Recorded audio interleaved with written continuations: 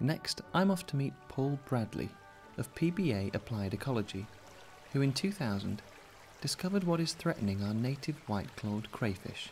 White-clawed crayfish, they were very widespread in the Yorkshire Dales until 10, 20 years ago. It'd be commonplace really for kids to go down to the stream and pick a few out, pick a bucketful out, and play with them like kids do. Unfortunately, that's changed dramatically, more dramatically than almost any other species I can think of, and the population's crashed throughout much of the Yorkshire Dales, as it has elsewhere in the country, and with native crayfish throughout Europe in fact. Their population decline has been due to an invasive species, just like the red squirrels. The main cause of the decline of white-clawed crayfish has been the introduction of American signal crayfish to this country. There we go.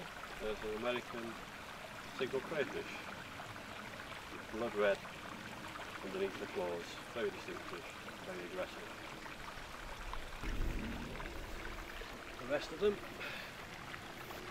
there we go, there's a range of sizes there, all from this very small area in this stream. They outcompete them, they're extremely dominant in the river system, and they also carry a fungal-like disease called crayfish plague.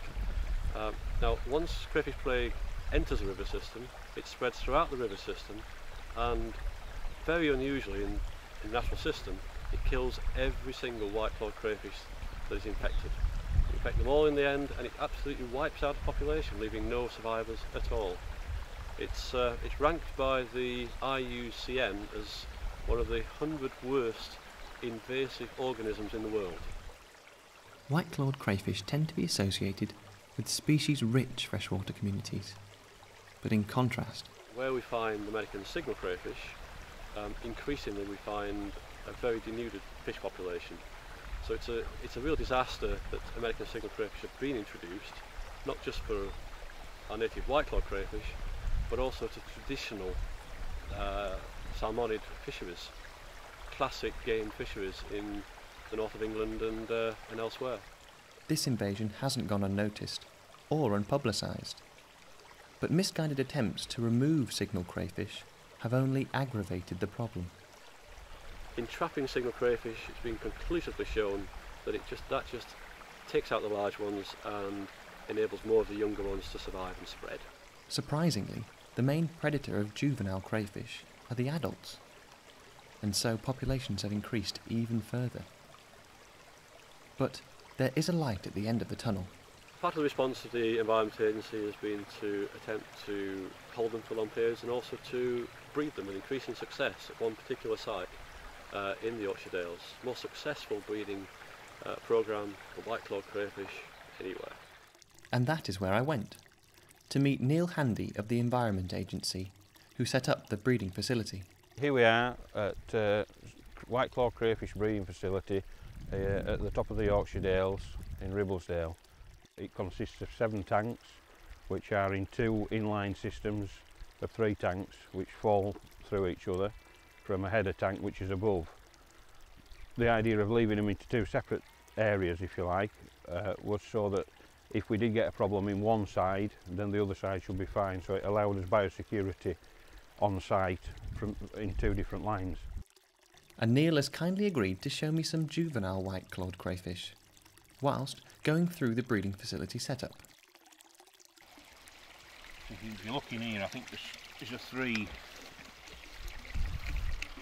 They're actually flue protection cages are these.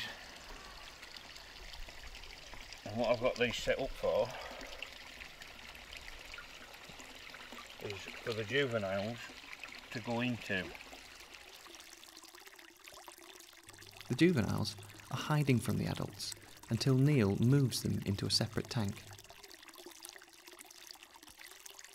The only downside is they aren't the easiest things to dismantle, and the juveniles are not the easiest to spot.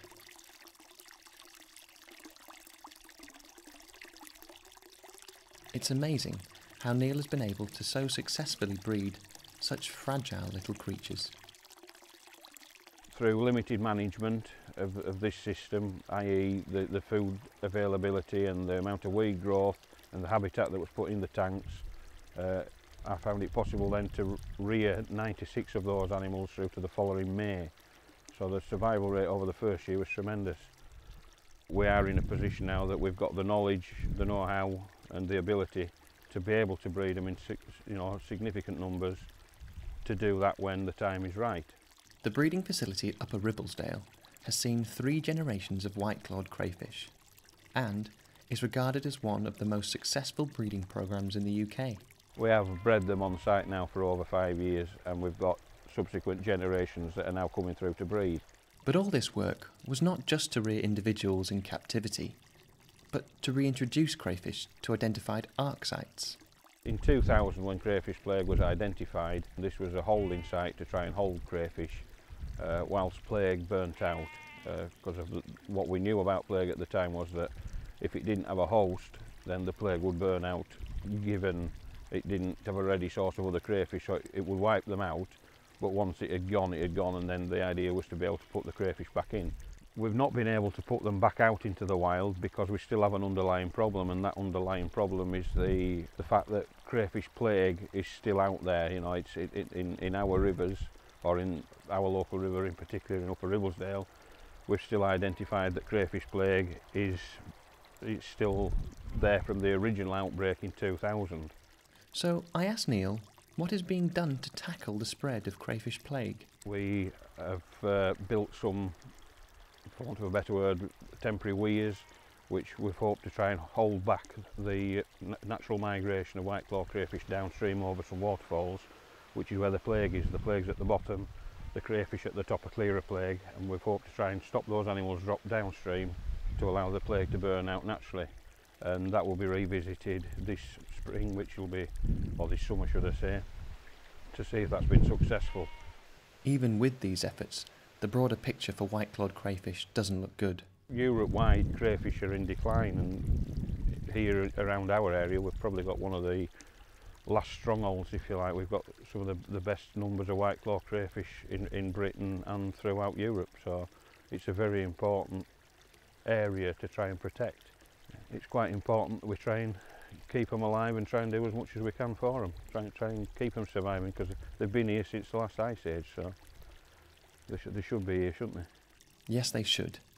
And with the dedication of people like Neil and Paul, they will be for a long time to come. I've met some amazing people working to protect a wonderful place, though I can't help but think I have barely scratched the surface.